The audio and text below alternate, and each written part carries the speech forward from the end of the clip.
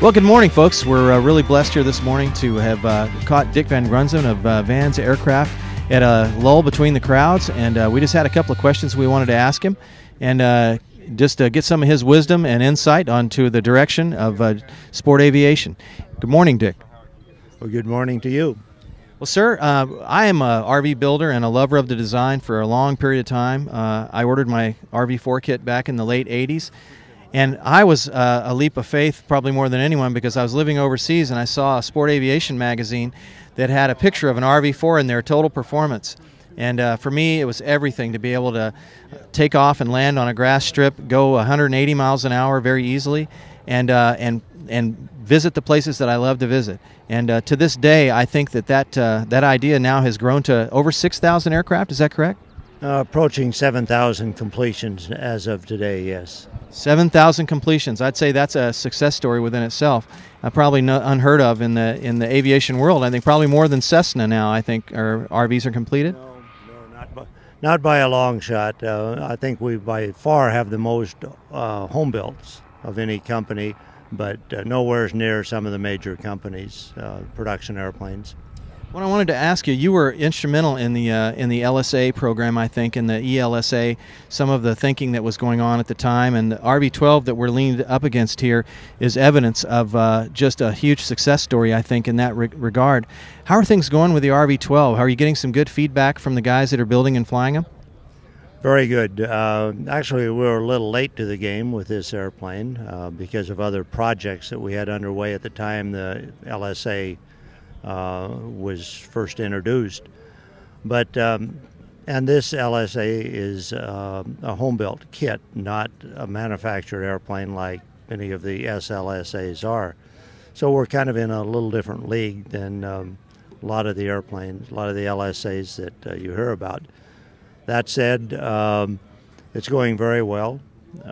We did not have the complete kit or the last segments of the kit available until last September or so, and there are already almost 60 airplanes flying.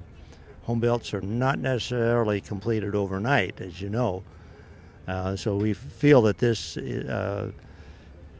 indicates or shows what we have been saying, that this is a very easy kit to build, and that just follow the instructions and you'll be flying before very long. So basically it's been as successful as we could have hoped, and we see here now there are, say, maybe a half dozen home-built RV-12 showed up, and we have at least a half a dozen real good salesmen out there working for us now. Thank you, sir. Real quick question. I've always thought, I thought I would really worked hard with my RV-4 and keeping my costs down. I bought a used engine. My instruments weren't the best on the market at the time. They were just what I could afford, and I didn't even paint it for the first 3 years. And I thought that was, for me, that was a great capability to be able to build and finish an RV in a fairly easy budget. But boy, the more and more I look on the web and I see some of these airplanes parked out here, the instrument panel's worth more than my house. So I just wondered, what would be some good advice that you would give to guys who are trying to get into the sport aviation world and keep their costs down and maybe look at some options they might think about?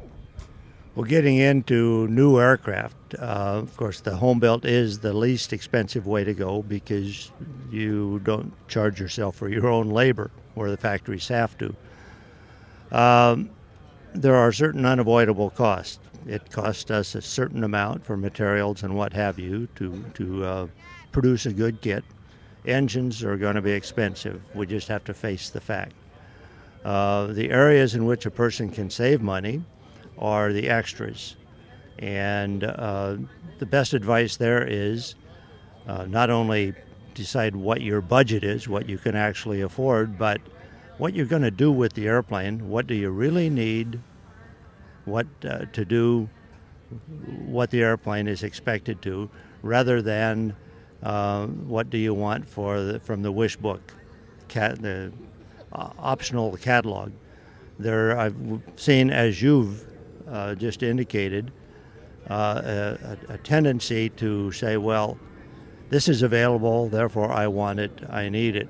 And a lot of what has become almost an expectation now is really an extra.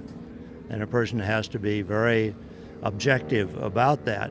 And that's one way to help keep the costs down.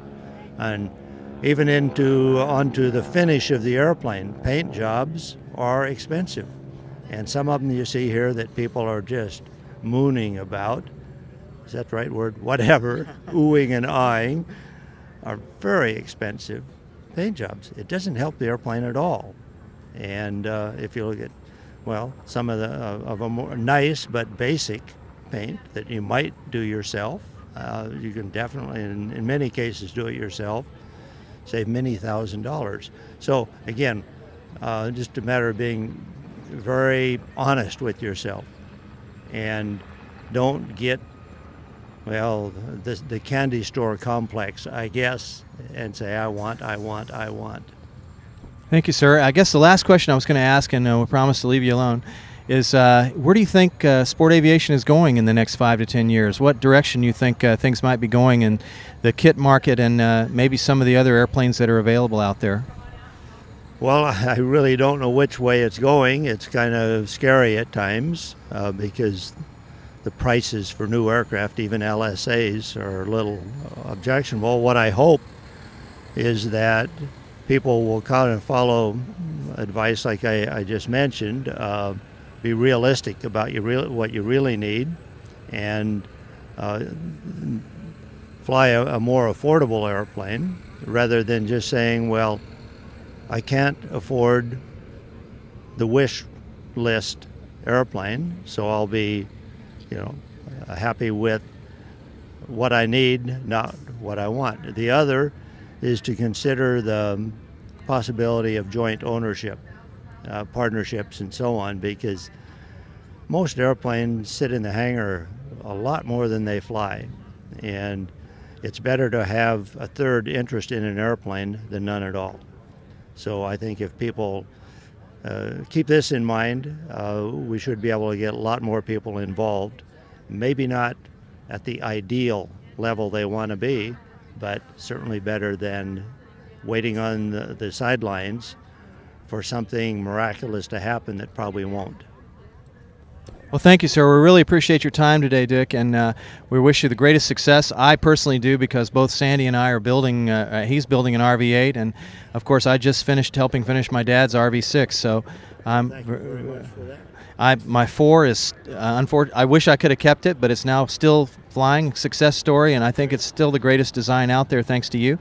And with that, we'd say goodbye from Van's Aircraft here at Oshkosh 2010, and thank Dick VanGrunsven for his time.